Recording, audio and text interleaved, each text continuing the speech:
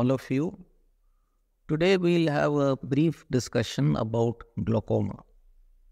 Now, glaucoma refers to a group of eye diseases that can cause vision loss or even blindness by affecting the optic nerve head, largely due to raised intraocular pressure or the eye pressure.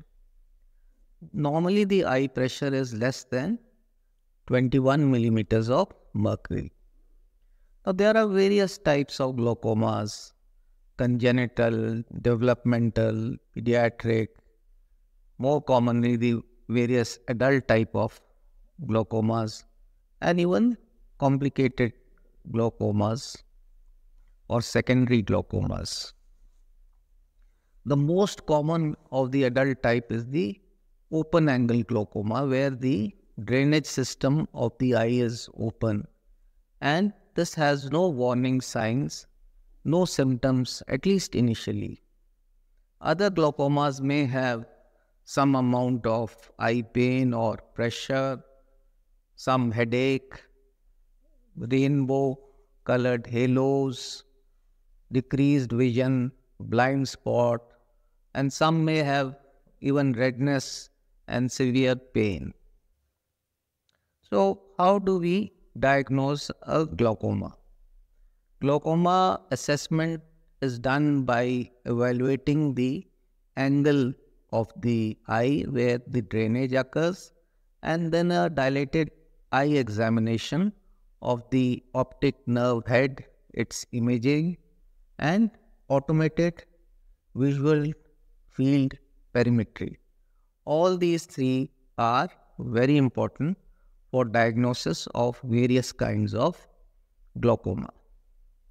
Now, most of the things can be found in literature, so I will be telling you some interesting facts about glaucoma. Now, first, many people ask us, can use of the mobile increase our intraocular pressure or cause glaucoma? The answer is no. Use of mobile is not directly related to glaucoma, but yes, extensive use of such visual display units may decrease blinking, create discomfort and dryness of eyes, which may have a very mild indirect effect in intraocular pressure being raised.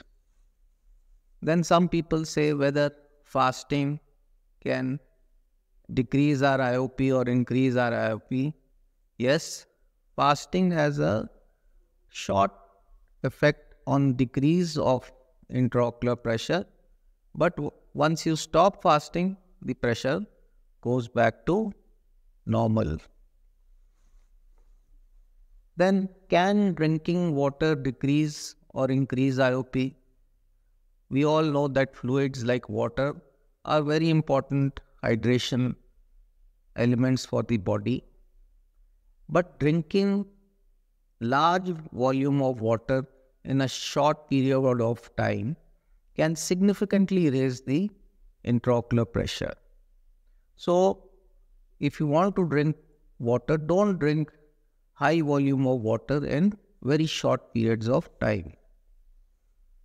Then, can ocular massage decrease IOP? Yes, there can be a marginal decrease in intraocular pressure immediately after ocular massage, but then it may go back to normal. Lot of questions are there regarding relationship of intraocular pressure or glaucoma to sleep, whether lack of sleep causes glaucoma. Again, there is no direct evidence linking insomnia to glaucoma, but yes, when we sleep, even though the aqueous fluid production is decreased, what happens is our drainage system gets marginally blocked due to our lying in the flat position, and there may be a mild increase in the intraocular pressure at night. And lastly, does watching TV affect glaucoma? Here the answer is a clear no. You can watch TV as long as you want. It will not affect your intraocular pressure or glaucoma.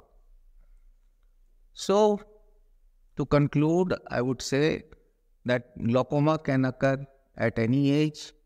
More commonly, it occurs in the elderly. In fact, this is one of the leading causes of blindness in the elderly. So, screening and checkup of our eyes becomes all the more important in such age groups. Thank you.